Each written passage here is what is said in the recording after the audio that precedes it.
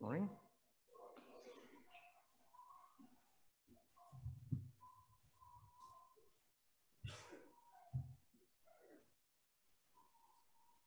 I will start with a bit of prayer. Heavenly Father, I come before you that you would guide my words this morning and just to you and bring the message that you want me to speak this morning. In the name of Jesus Christ. Amen.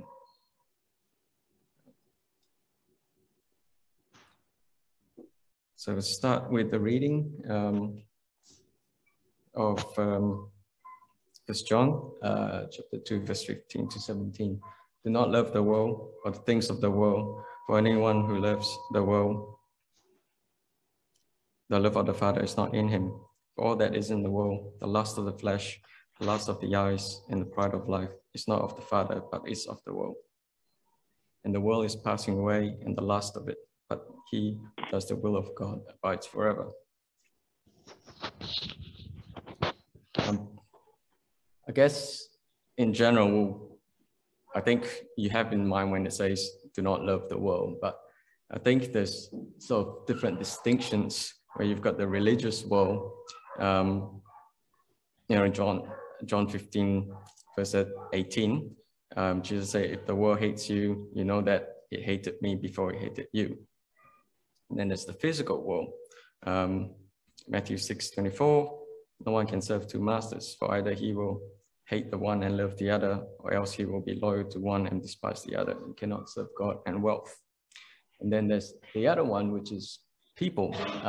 And the famous verse, John 3:16, for God so loved the world, that he gave his only begotten Son, that whoever loves him should not perish but have everlasting life.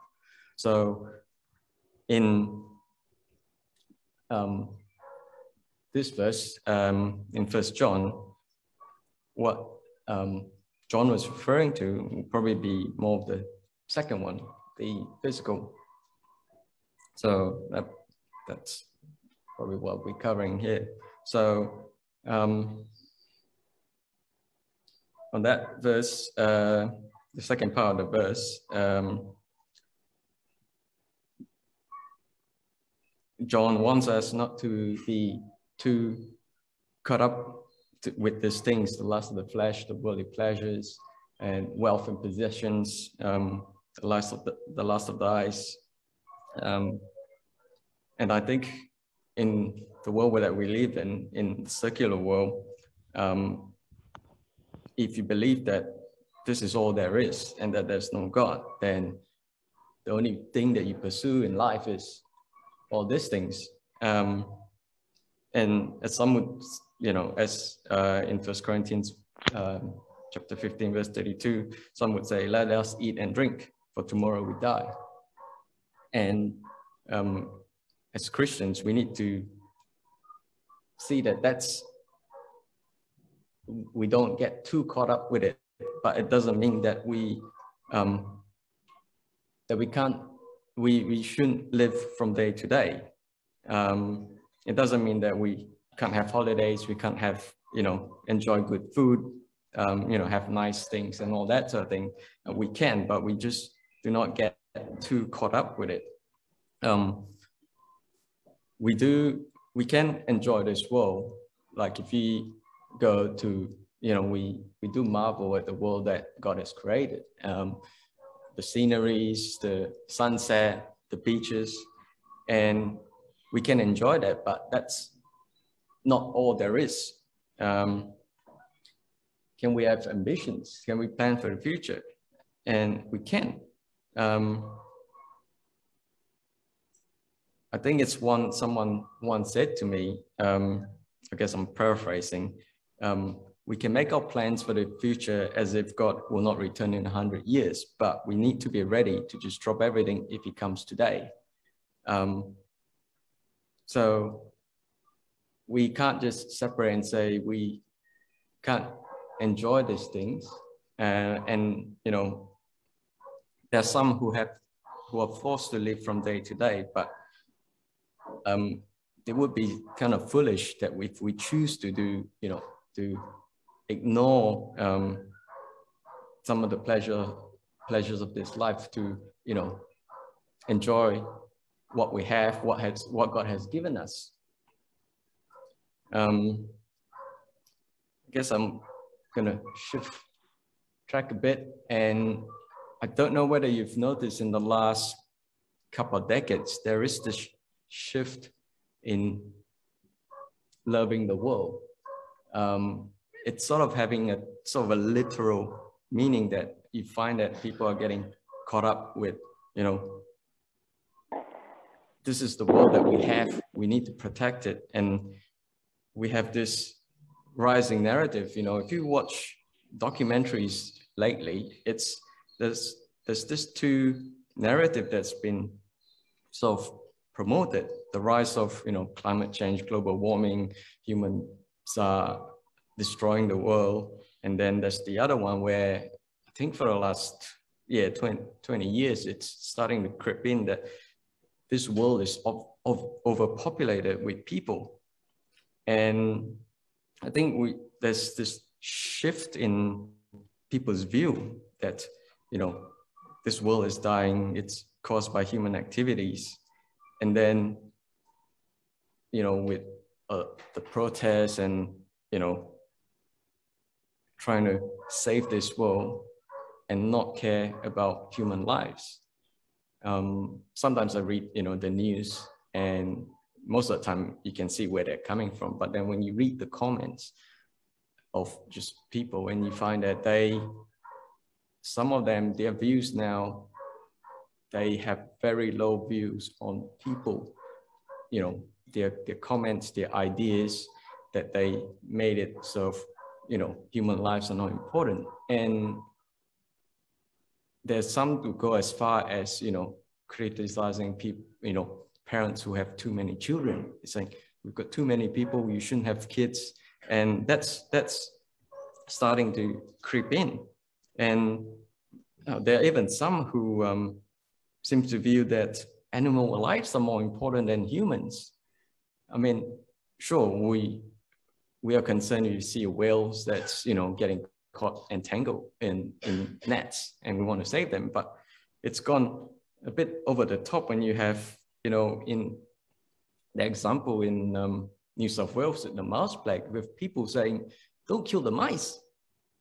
And it's sort of, hang on, we've got farmers that are suffering, and you're thinking, don't kill the mice, don't hurt them, just send them off somewhere. It's changed the worldview of a lot of people, that when people start to see that there are too many people and it's okay to lose a few, and we see that with, COVID now, there's some who just don't want restrictions. They want to do whatever they want. Doesn't matter if some people who have illnesses and they die, it doesn't matter, but it does matter. And that's the thing. It's people are being caught up, and it's this narrative that's sort of happening around. So we have this theory of evolution that we started with from way, 2 centuries, more than that ago. And people are starting to see and treat like humans as just another animal. And then you have this idea of overpopulation. And people do think that there must be a way that we need to control the growth of the human population. And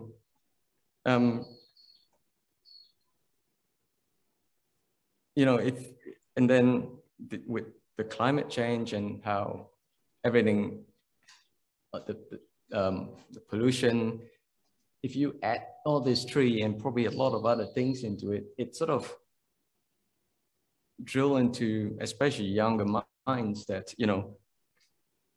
this is the problem, we need to solve it. And now if you look at, abortion laws, euthanasia, it's actually becoming more palatable. And, I don't know whether politicians see it. It's sort of, maybe it's a, it solves a problem, an underlying problem in the world. I think even as we are against these laws coming to pass, we are trying to you know, the number of Christians who care about human lives, of people that, you know, love people, it's dwindling. And then you have, you know, all this secular teaching, it's with fighting against the tide.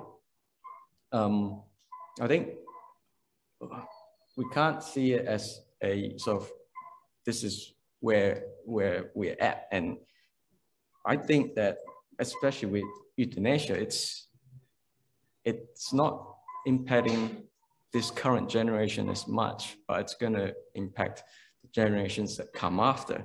And we can't see it as just one snapshot, but we need to see how, you know, the little seeds of, you know, thoughts and actions that can progress and lead down the wrong path.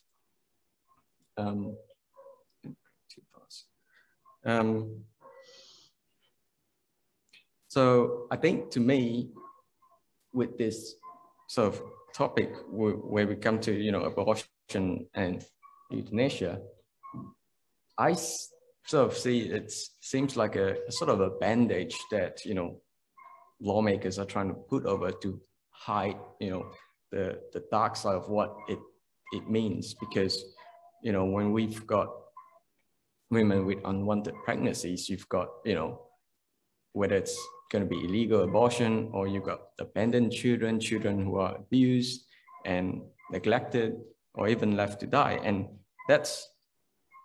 we know that that's wrong. And we've got politicians trying to put this on top and let's make abortion legal. It's not solving the problem. It's just trying to mask it. So if we go back to John, where the underlying problem is that, you know, the lust of the flesh, the lust of the eyes, that people are pursuing their own pleasure, their selfish pleasures, and they don't think of others or the next generation. And it becomes a convenient solution that, you know, having abortion, and then you can continue to do what you've always done. And that's only one snapshot. With euthanasia, you know, assisted dying, it's not so much as going to affect sort of this current generation of, you know, older people. You need to think that what happens next. So if you've got, you know, younger people now choose it with this belief that we shouldn't have more kids, that's overpopulated, so they choose not to have children, whether just not getting pregnant or having abortions. If you see this snapshot and you bring it forward, you know, another 3 decades, you find that they get old, and, you know, the lust of the flesh and the lust of the eyes no longer satisfies the desire. And then when you have, you know, no more likes on social media, you feel the sense of insignificance, and the pride of life is gone. And then, you know, having no children or close families, when you have no one to love you or no one you love, where do you go from there? Your sort of desire to live, it's gone. And if you think that people choosing to die now is a problem, I think there's going to be a big tide that's going to come in the next couple of decades. And how do we solve the problem? And I think,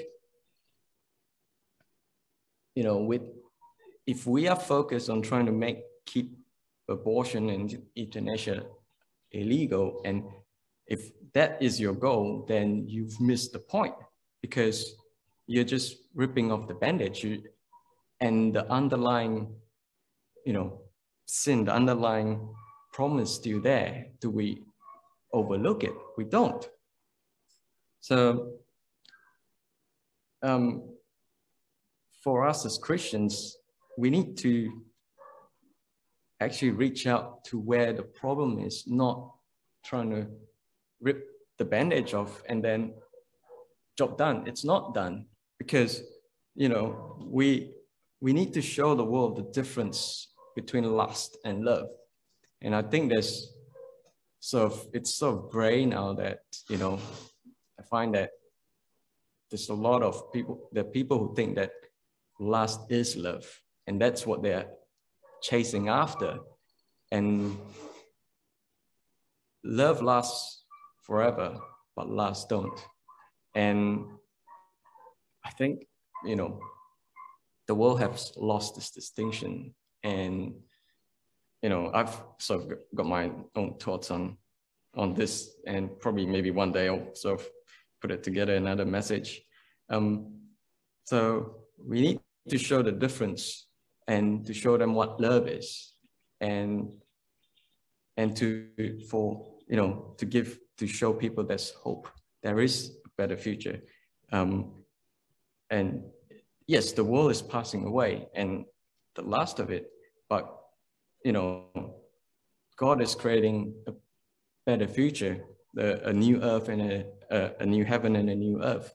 So we as Christians need to point to people without hope of the hope that we have in Jesus Christ.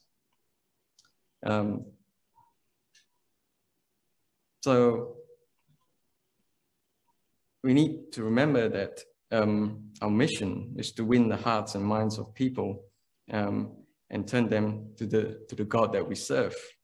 And we start by being example, and we go back to the start of the verse. We do not love the world and the things of the world as the world does.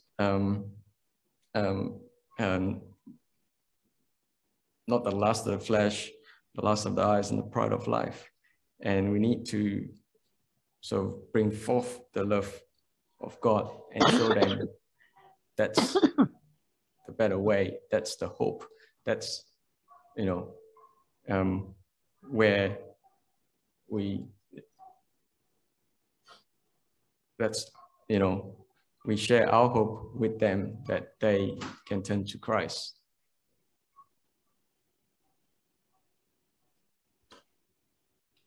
Yeah, I think that's pretty much it. Thanks.